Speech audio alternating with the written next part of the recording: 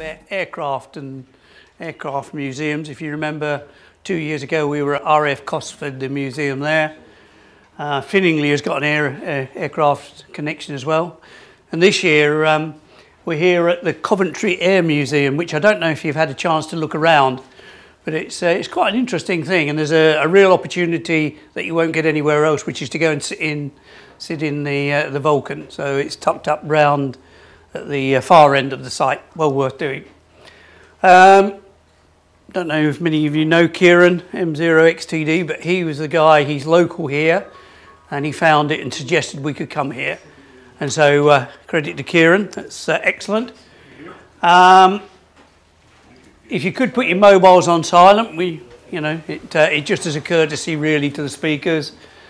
And we're recording and streaming it, so when there's any Q&A, please wait for the stick mic, if it still works, to come to you. So we got this afternoon talks program, and then tomorrow afternoon we've got the BGM. Everybody's welcome. We will only members can vote at that though, but you're more than welcome to sit in even if you're not a member. Fire exits as marked, so just the one door here. The hangar space, if you haven't discovered, is down the bottom of the site, and there's bring and buy, demos, show and tell. Dave's running the Portsdown Clinic, and the BATC shop, which is here, will be open for any bits at special prices. When we say special, it's basically no PayPal charges and no postage, so you're getting the benefit of the fact that we're not paying any charges. And feel free to visit the museum and spend money in their shop, but only after you've visited our shop.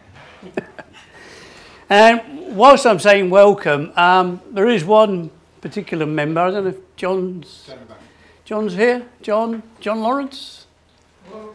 Yeah, John Lawrence. I think it's worthy of a big welcome to John, as he had a very big birthday 2 weeks ago, and I'm sure that makes him the oldest active ATVer in the country.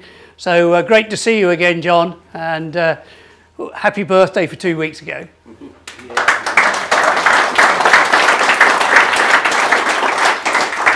And the figure to go in front of the naught is a 9, so what about that? Amazing. Good. Catering, there's tea and coffee all weekend at the back behind Frank and Phil there, so you're more than welcome to just help yourself. You've already discovered, well certainly Paul has, that you have to buy your own lunch in the canteen. Tonight we've covered that. 7:30 we're saying, but I suggest you try and get there earlier if you can, and order as quickly as you can, because the service when we were there wasn't perhaps the fastest you've ever experienced. So that wasn't a Saturday evening. No, just so just enjoy the evening and chill out if it takes a little bit longer than perhaps you would expect.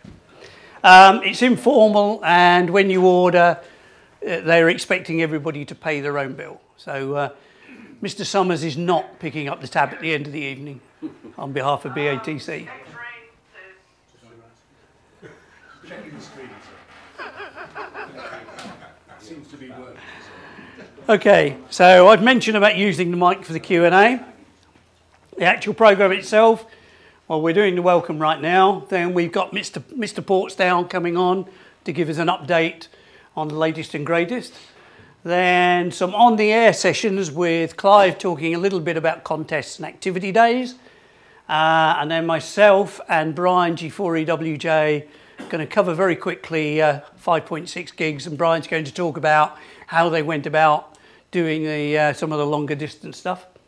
After a coffee break, during which the construction competition will be judged down in the other room, we've got Sean, who's going to tell us about getting on to 71 megahertz and all the trials and tribulations of doing yet another new band. And we're going to close this afternoon with Bernie telling us about optical links. So we're going from 71 megahertz to how many terahertz? So it should be an interesting day. And then on Sunday, We're going from the newest technology to some technology which has been around for a while. Brian is going to come and talk a little bit about the project he's got involved in, which is just as interesting in its own right, restoring MCR 21. So that should be really interesting. And then we hand the rest of them, or some of the morning, over to Graham, who's going to talk about a couple of spacey type things, as he does. We're going to include the ISS, Ham TV, but also we're going to major on a SailSat, and or a Sail 2 rather, as we should. That's slightly incorrect, and I shall get bothered for that later. And Graham's going to show you how to receive a sail. Not.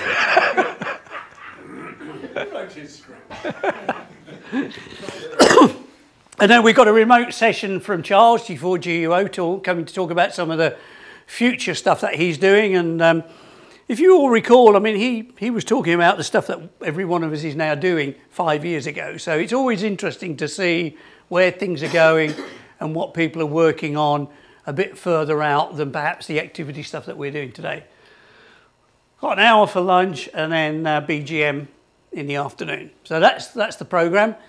The site closes at 5 o'clock. So after the session today, we'll need to make a relatively hasty exit. So I think they'll be fairly flexible, but we can't hang on till 6 or 7 o'clock. So there we go.